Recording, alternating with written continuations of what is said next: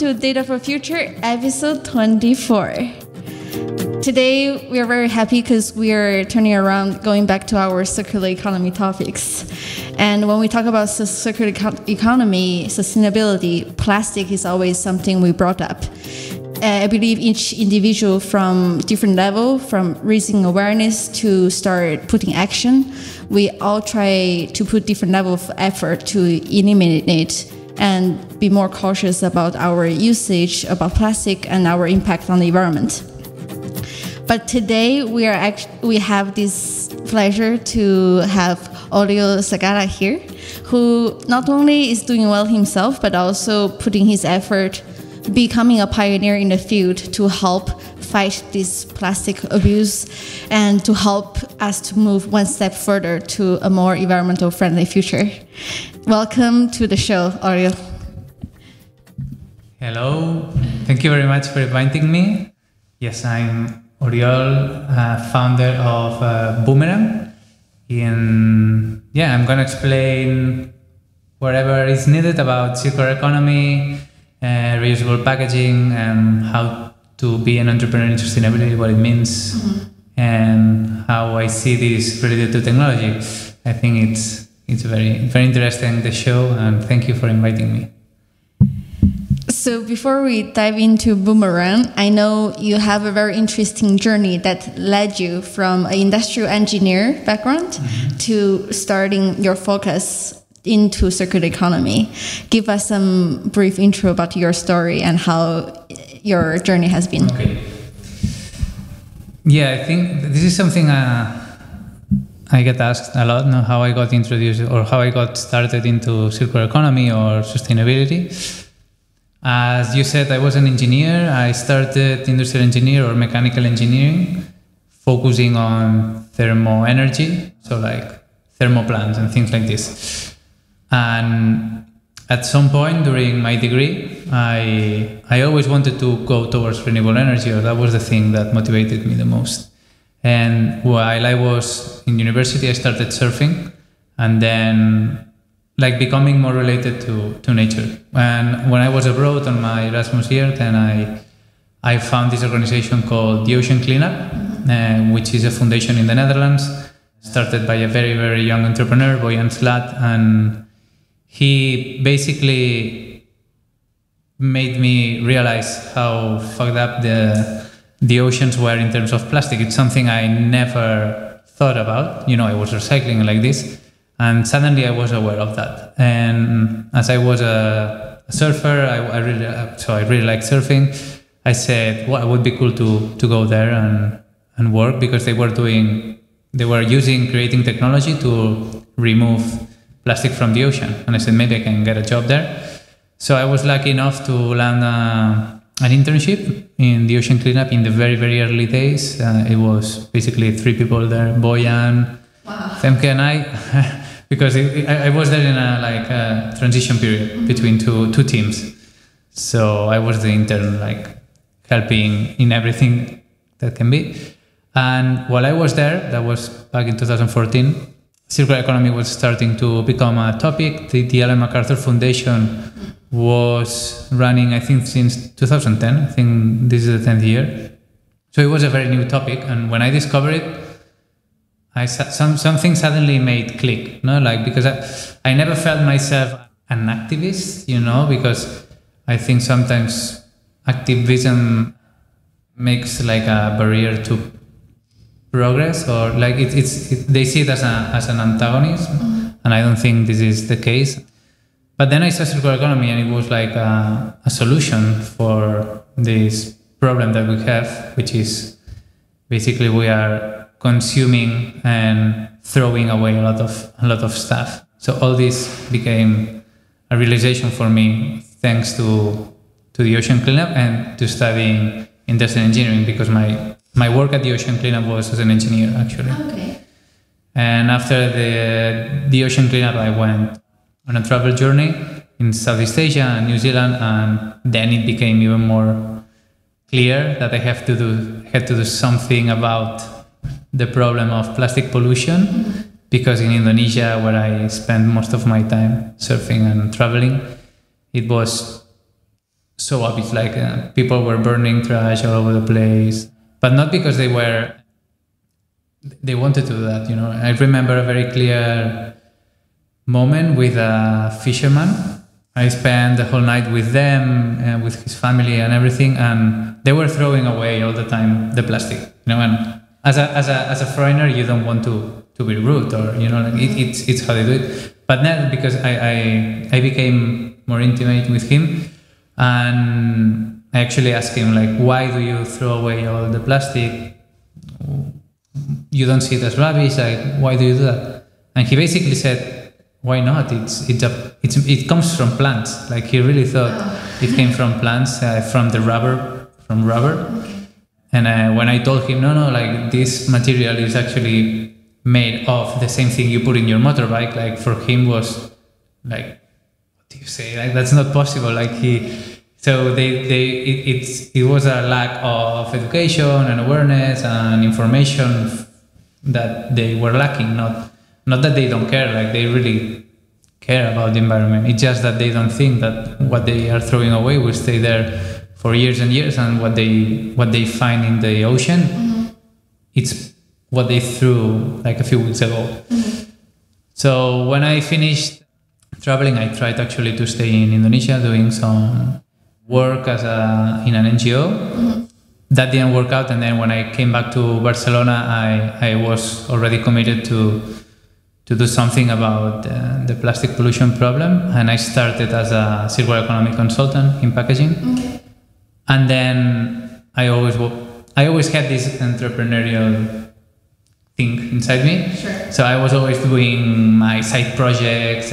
We created the Zero Waste group in Barcelona. The first meeting, well, I was part of the first meeting. We did some stuff there. Some things emerged from that, like the Zero Waste Barcelona network and other stuff that other people continued, and always related to zero waste and plastic pollution and stuff. And yeah, this eventually led me to start Youbumerang, and that's what I'm doing at the moment. A very fascinating journey. For me, I love how you start learning about the concept yourself from your internship, your job, and your environment. Then with your traveling, you realize that there's this information, education, awareness gap. And what impressed me most is you start taking action and start doing something about it. I truly admire it, because from my perspective, I educate myself and I think I'm aware, and I try to do the best myself about reducing plastic. However, when I think about how I can make a bigger impact, the picture for me is not that clear. And as you said, you came back to Barcelona and you start working with the circular economy as a consultancy, or you start with packaging. I'm very interested to hear about how did you decide the direction, because how can you just come back and all of a sudden become a consultancy yourself? No. And why packaging to start with? Do you think that makes the most impact? Well, no, I didn't create my own consultancy. I was looking for jobs, consultancy jobs as a circular economy consultant on this field. I was not experienced. I didn't study circular economy or sustainability or something related, and that was back in 2017. So the topic in Catalonia, Spain, was just starting to, like, the first circular economy summit was held and things like this. But luckily enough, there is a consultancy called Eco-Intelligent Growth in Sant Cugat, and they are based on the cradle-to-cradle methodology, which is one of the methodologies that where circular economy was created of. There is the cradle-to-cradle, the biomimicry, the blue economy. There are all these school of thoughts. That's the name. Schools of thoughts that bundled together create the concept of circular economy coined by the Ellen MacArthur Foundation. So this consultancy is the only one in the South Europe that can certify products with the cradle-to-cradle methodology, and they wanted to do something with packaging. And because I was in the ocean cleanup and I was very annoying about plastic pollution and packaging and like this, the CEO Ignacy thought I could do something valuable. So he basically said, okay, let's see what you can do, and hired me to try to create the packaging section of the company. They were mainly working with fashion industry and construction industry. One of the main polluting industries in the world is the construction industry and fashion. And then he said, let's see if we can do something with packaging. So I did. I could find some projects, but companies in Catalonia are not really the forward thinking, and it was mainly like, okay, we're using plastic here. We want to use something compostable.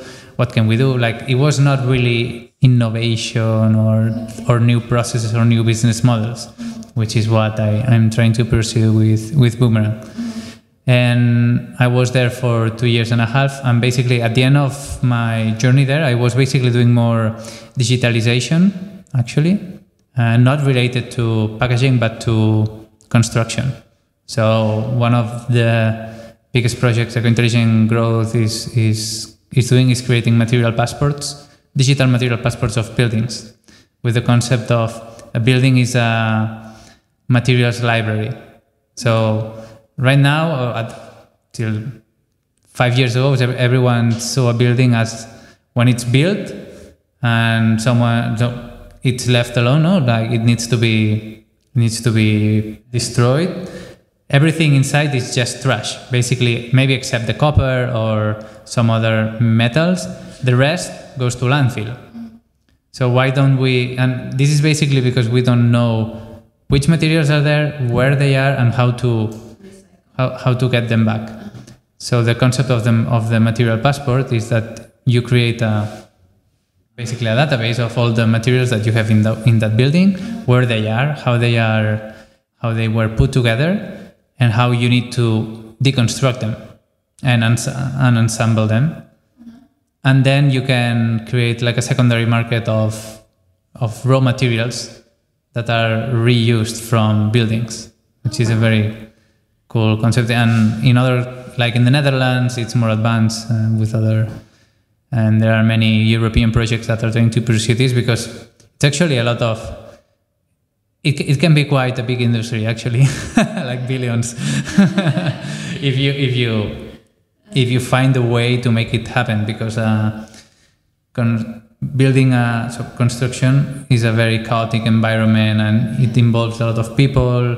And also there are materials that you really don't know what is in them. Well, talking about business opportunities here, construction is definitely a big industry, but I assume the life cycle of this library, this passport, is also longer, because its construction can take many, hopefully like longer years to be recycled and break down.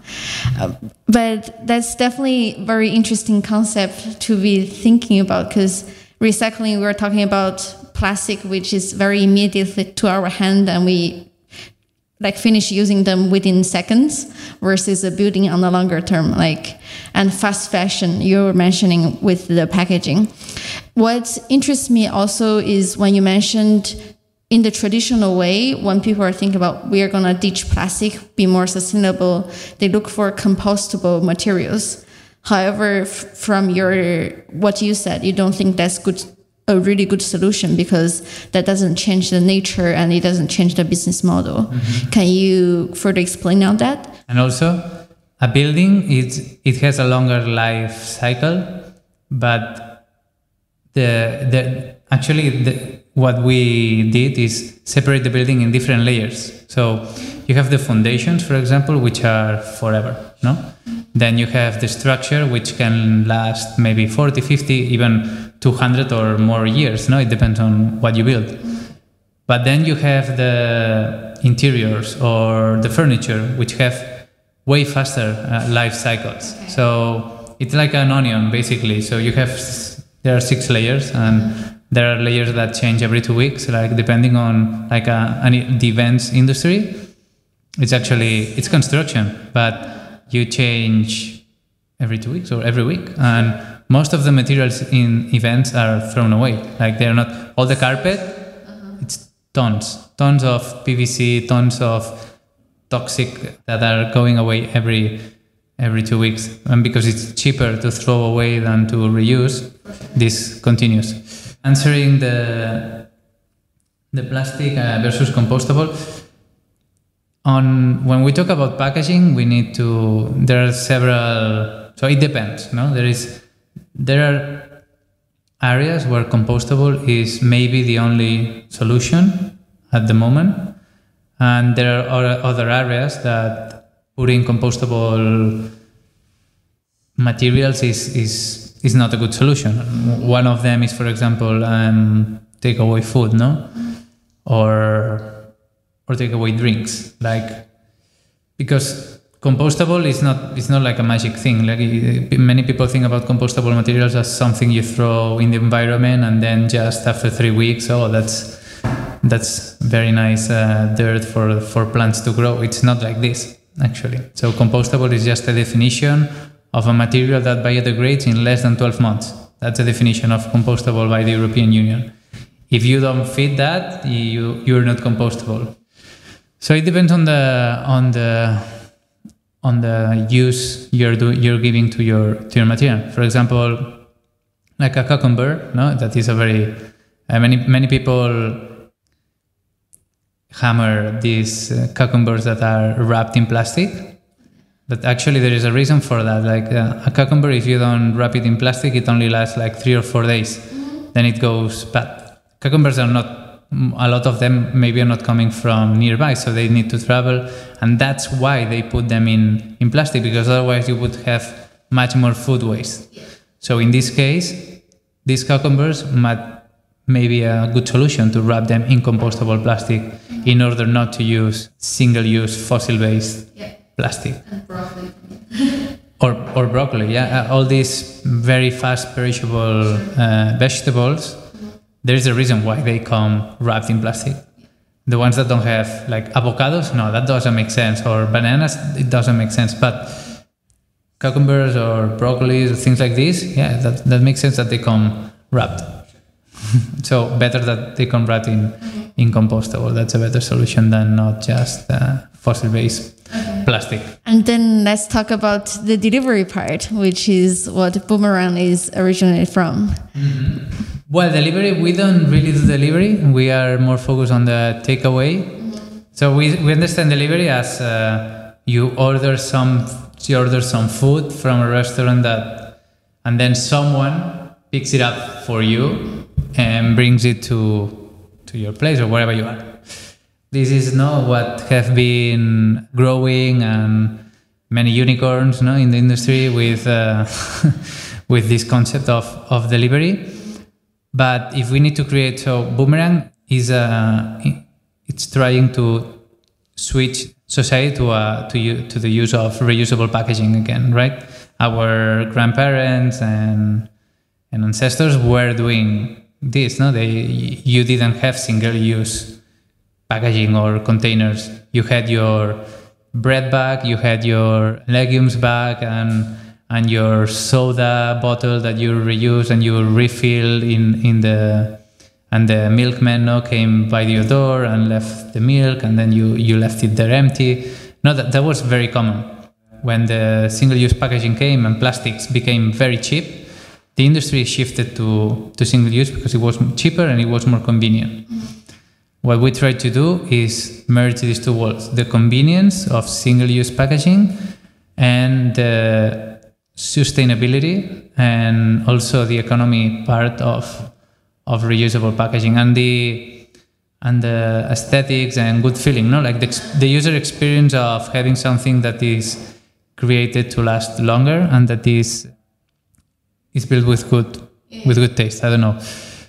So to do that, what we are doing, and we're focusing on the takeaway industry, on the food that is already prepared, and then you go to the restaurant and you take it with you, and to try to mimic this convenience of just taking something from a restaurant, eating it, and throw it away.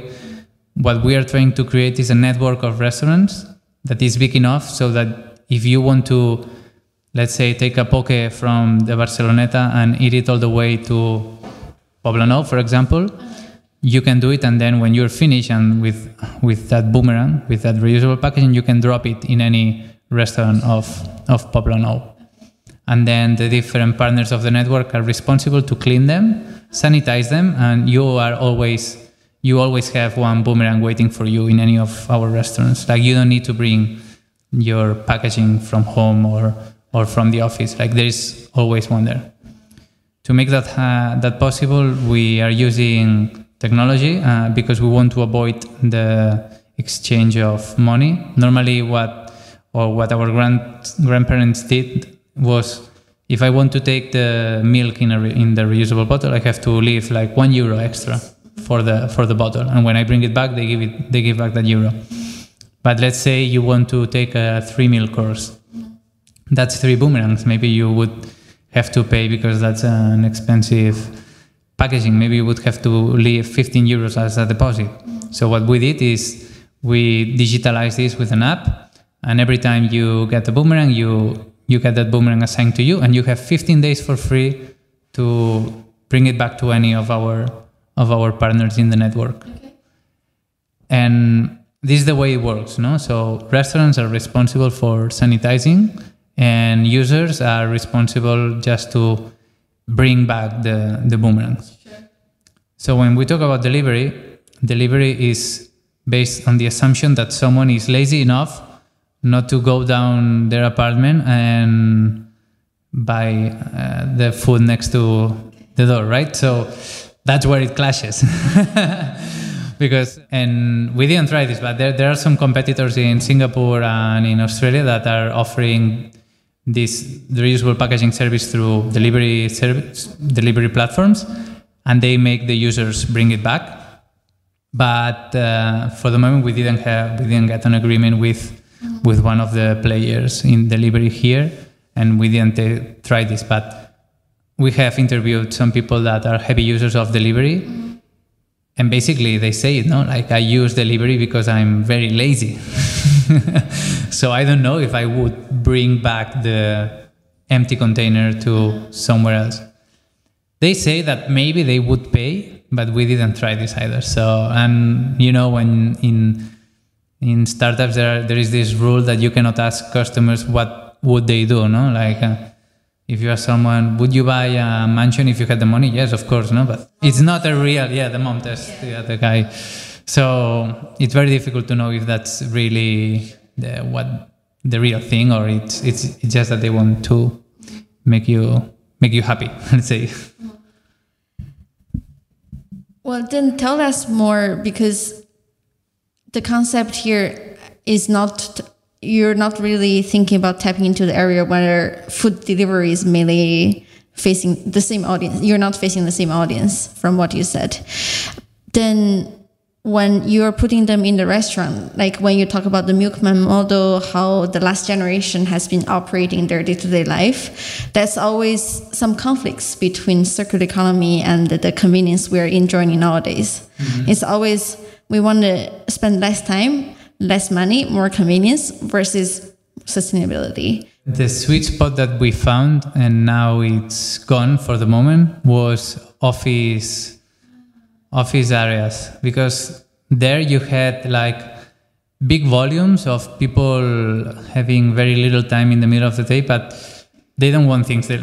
Like, what we found is that people on the lunch break, they want to get out of the office, like they want to see the sun, they want to talk to colleagues, like get out of the boss side, So it was very easy. Like actually, when we were launching January, February with our MVP, we had 2 restaurants only, but only with those 2 restaurants, we had like 400 users and 70, 80 boomerangs per day being used just with 2 restaurants. So it was really good. And then we had office caterings, and the use there was very big. So that was our sweet spot, but now this is gone, and now everyone is working from home. And these office areas, like we're now in the 22 and it's empty quite often. One of our clients that was selling like plus 100 meals a day, now it's like at 30% of the volumes they were doing pre-pandemic, because no one is here. So we are still trying to to find how Boomerang can be in this new work from home environment or reality that we are facing. And it's not that much of a problem that people need to bring it back. And if you make it convenient enough, so if you have enough capillarity, if you have enough points to return it, like it's not a problem. It's not a problem either for restaurants to sanitize them, because they already do it with their own like cutleries and dishes and plated, so everything they use for cooking. And also this is way cheaper than using compostable packaging. That's our main entry point with restaurants and partners, is that they are going to save thousands of euros per year if they use Boomerang. So like buying 2 dishwashers they can clean 30 of these in 5 minutes. It's not a problem. Like you just put them while you are cleaning the rest. Like if you're not cleaning your kitchen, then probably you're not going to be a partner of Boomerang. But it's not really a problem, that part. And the only thing that it's how we manage to put Boomerang into delivery. That's something we're trying to figure out, because also what happens with delivery is like the user belongs to the platform, and we don't work with the platform. We work with the restaurant, and the restaurant is who's serving the user. So there is a little bit of like, these platforms don't want to share the users or the information, so they're very opaque. Yeah, that's one issue. So I assume you've had conversation with some platforms and didn't get good results. That's what you said that. Okay. Well, I think for my side, I'm very interested to learn more about the business model you're adapting, because I think it's clear to me now that restaurants can actually save a lot of money by switching to Boomerang rather than the compostable packaging. But just in terms of business model with the application, what's your innovation here? Mm-hmm.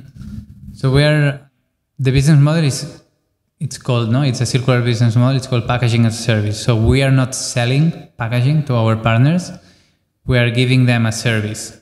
And this service is providing them with a platform, the digital platform, where they can lend the boomerangs that they have in the restaurant to the users, and then collect them back. So that's basically our service here. It's having the platform and providing the packaging, and having different, as we learn more about the needs of our partners and the different types of food that can fit here, we'll keep introducing new packaging formats. At the moment, we just have like 2 formats of like a bowl, but there are more options. Like sushi people, for example, they want like a flat tray, transparent, so you can eat it well. There are some options there, but of course, until we don't see like traction with this, we're not gonna pursue it. But so that's what you give them. No, you solve them the packaging side, which is always a pain in the restaurant takeaway industry. It's keep buying packaging every month, like huge bills, having to store them.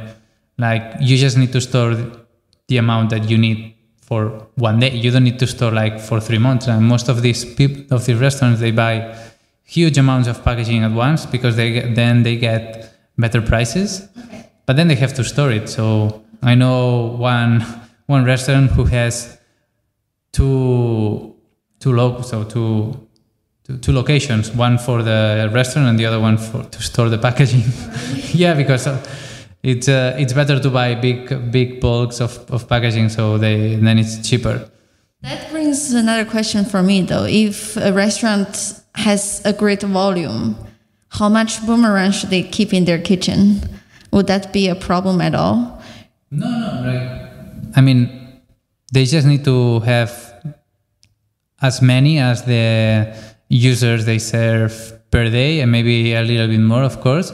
But most of the users, when they go to take one boomerang, they bring one back. So it's a cycle. And also, if you run low on stock, we see it on our platform. So we get alerts, and we're working on this side, on this operational side more, and we will bring you more, because that's a service. Like, you don't pay for the packaging. So if you're running low because the package, people are not returning the boomerangs to your place, and they are returning them to other places, or they are keeping them with them, we will bring you more.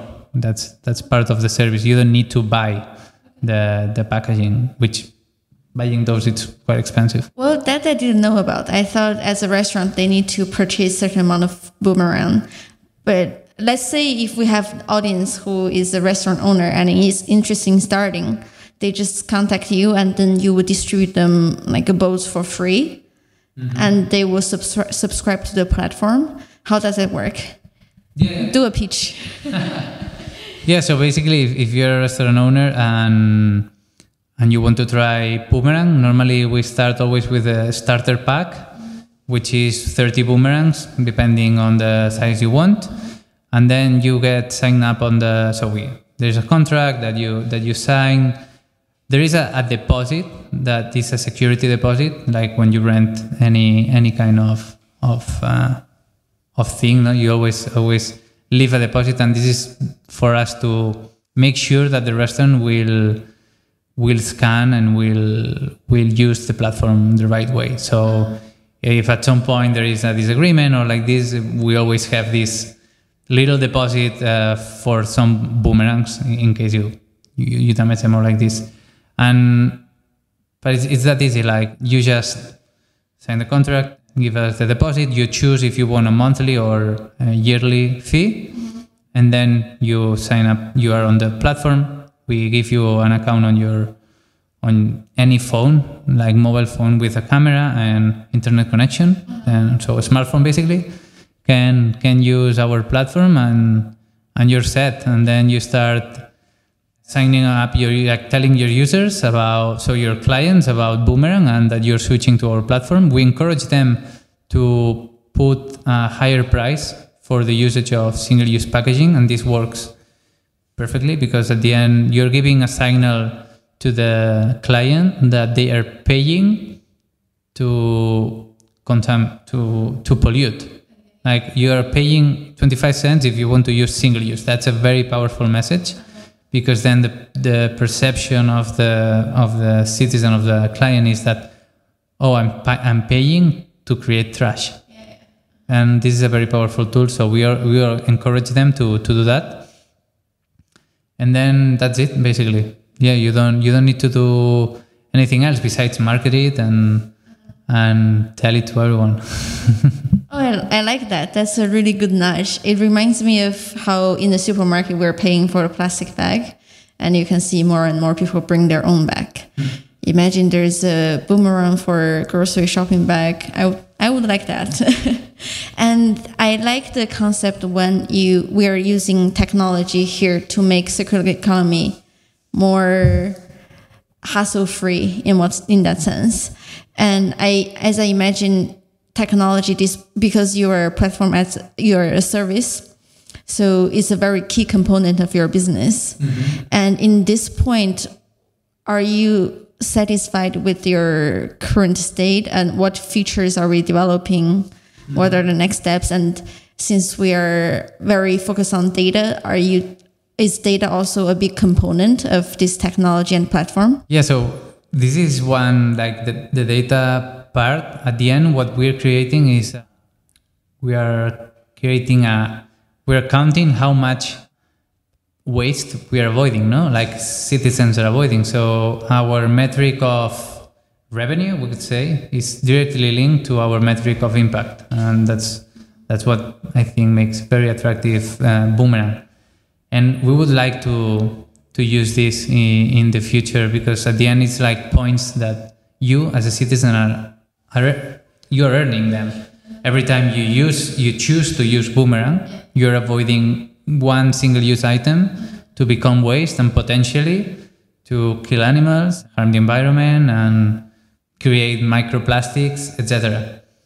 And with this, we would love to be able to create some impact, like create partnerships with NGOs, or create at the end a counter, it's a ledger, no? Like you keep adding impact into that. So you know that this restaurant is creating that much impact, this restaurant is creating that much impact. So you can create this kind of leaderboards, and you know who is the more active, like the waste warrior, or like this we could say, and who is more activist, who is doing more good. On the platform side, one thing that it's clear in the last years is that we are flooded by apps. Now there is always a new app, a new thing. So we try to approach this creating a progressive web app. So it's basically an app that works in your browser. You don't need to download it. But this technology, it's still very new, and basically in Apple devices is not it's not as convenient. Like you need to keep giving permission to camera and this stuff. So it's not very nice. So we are going to launch the two apps natively in iOS and Android. At the moment, like we are on 8th of September, and we are working on the first official version, the version that is now the progressive web app that you can use at the moment. You can sign up, you can use Youbumerang without a problem at the moment, but it's a beta. So the UI and UX is being completely reworked in the new version. And after we launch this new version, we're gonna start adding features ideas, like a lot of ideas that we have, from loyalty cards to donations to NGOs, as I said, and maybe even like ordering from the app. Like we have lots of ideas that we need to test, but first we need to launch this first official version. Very cool. You have this app platform as a base, and your technology and team to develop those features. But meanwhile, I think it also serves as a very strong base for any further collaboration. As you said, with the NGO, with different partners, you can even extend the repo bigger and bigger and have the Youbumerang going around. That's the idea. And I'm trying to create Youbumerang as a very product-focused company, and that we listen very carefully to what the users want, and we try to build product, not technology. No, technology are just tools, and but people use products, and people love products, and people or services, right? So that's our goal, and we want to create not what the user want, but basically what will create more impact and make them love Youbumerang the most. And at the end, Youbumerang, we wanted to make it. We have a stand, no? Here, like we are saying, reusables are the future, and single use, like not plastic, single use as a concept, as a way of lifestyle, needs to end. Like it doesn't matter if it's fast fashion, if it's shipping containers across the world, like single use mentality and short term, low quality, low durability needs to finish, because that's what is killing our planet. Is this lifestyle, is this mindset. So everything that we want to do with Youbumerang, that we stand for, it's against that. No, so that's our standpoint. Will always be reusability. Like someone suggested me when the pandemic was happening, no, why don't you start selling compostables to restaurants? And I was like, no way, like that goes against what this company was created for. And so we want to promote and make reuse the new thing, make reuse cool again. And everything will revolve around that. So collaborations with companies or everything like will go in this direction. No, I definitely think reusing and recycling has become the new trend little by little, more and more nowadays. And it's interesting when you mentioned also before how pandemic is impacting Youbumerang in terms of the business side. I also want to ask you, like for a bigger picture, how do you think the pandemic hit the circular economy, this full concept? if you have some thoughts on that. And also going back from the big picture, going back to Youbumerang, like down the road, what kind of collaboration you're seeking. Maybe you can also talk a little bit about that. Yeah, so the plastic industry tried to push for the laws and the new regulations that were coming against single-use items in general.